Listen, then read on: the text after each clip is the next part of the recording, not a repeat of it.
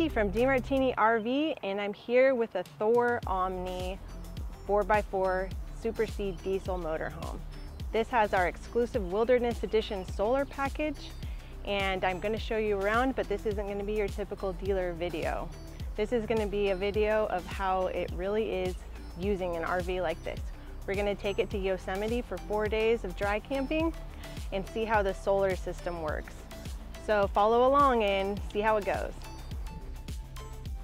It's about a 4-hour drive from Grass Valley to Yosemite Valley, so we decided to leave after work and get a head start on the trip. We found a place to park and stay at a vista point near Don Pedro Lake. We were able to get an early start from there and head to Yosemite National Park. I didn't realize that would be going up Priest grade. It's considered a dangerous California road. There are two options, the old and the new grade. RVs are prohibited on the old grade because it's very steep at 17%. The new grade is a 4% grade consisting of over 100 curves and hairpin turns. So this is still nothing to bat your eyes at, but this RV handled it great. That's one of the best things about this RV. I feel confident that it can handle anything it's allowed to drive on. So when we come up to something unexpected like this, I don't get nervous. Finally made it to the park entrance. We took the big oak flat entrance, and from there it's still about 24 miles to Yosemite Valley. We still had some windy, steep roads to drive before we made it down to where we would camp. One question I'm often asked is, how loud is it in the cockpit? Can you have a conversation without yelling at each other? The answer is much quieter than you would expect. People tend to think of diesel engines as being really loud, but actually, compared to the older Ford V10 gas engines that scream going up steep grades, you can hardly hear this diesel engine. Actually, the loudest the engine ever gets is when you turn on the built-in exhaust brake. It's a very cool feature. You just press a button on your dash and the engine automatically slows you down. It uses your engine instead of your brakes. You can hear it quietly working in the background here. Yeah, the engine brake's super nice. Don't even have to touch the brakes or mess with the transmission. Keep you nice and controlled, don't burn them up.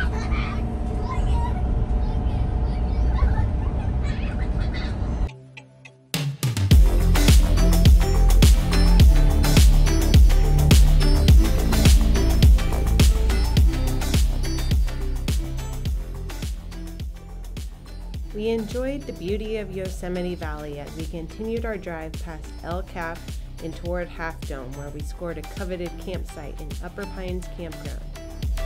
We're almost there! Waterfall! These sites sell out in literally 1 second when they're released 6 months in advance. So the site that you reserve is the site that you get, and there's no moving around. Here's a shot of our campsite with Half Dome in the distance. There also are no hookups here, so that gave us a great opportunity to test out the wilderness package.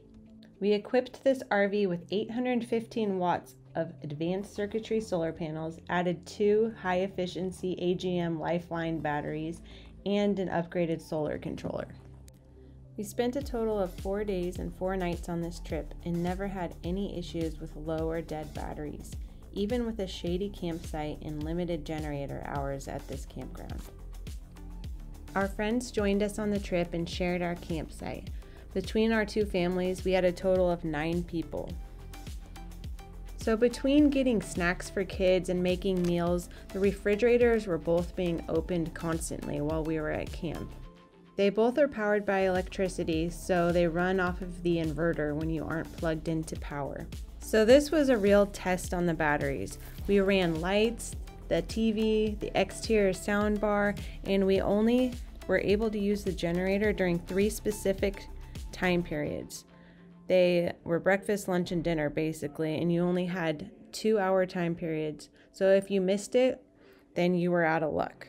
We probably ran the generator about 30 to 45 minutes a day.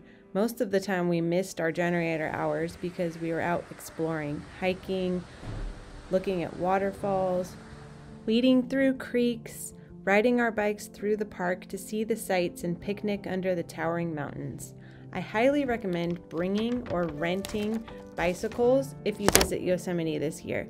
Shuttles aren't running, so the car parking and traffic was pretty bad, especially on the weekend.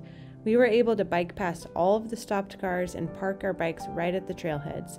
It's also a bonus that the valley is flat, so very kid-friendly on the bikes.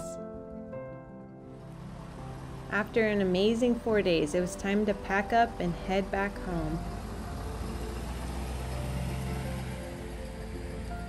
My friend and I still joke with each other about having withdrawals from Yosemite. It truly is a magical place, and I would recommend it to anyone.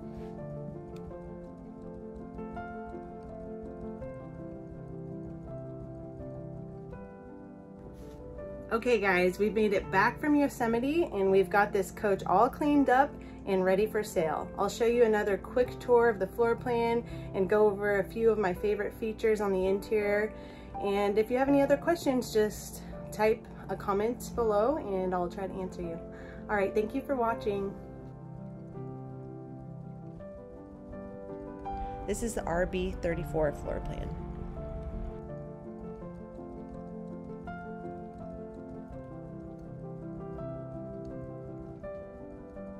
On the trip, our friends shared our campsite. They brought their tent and slept next to the RV the first 2 nights, but then got a hole in their air mattress, so we offered to let them sleep in the RV the last night. They agreed, and we were able to fit them plus their 2 kids and the 5 of us for a total of 9 people sleeping comfortably.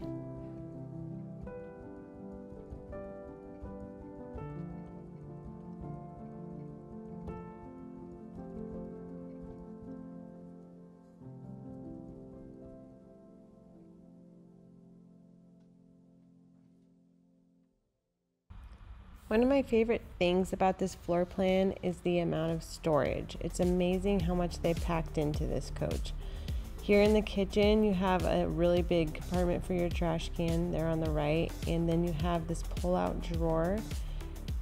It is hard to show in video how big it is, but it's huge. We fit all of our pots and pans, a toaster, a French press, a whole bunch of stuff in there. And we also have this drawer underneath the refrigerator, is giant. You could fit cookie sheets, pretty much any of your large kitchen items will fit there easily. I also really liked all of the USB chargers scattered throughout the coach. Thanks for joining me and watching my demo video on the Omni RB34 Wilderness Edition. Stay tuned for my next video where we test out the Omni RS36 floor plan built on the F600 chassis. Let me know if you have any questions. You can give me a call at 1-800-576-1921 or email me at vicky@demartini.com. Talk to you next time. Thanks for watching.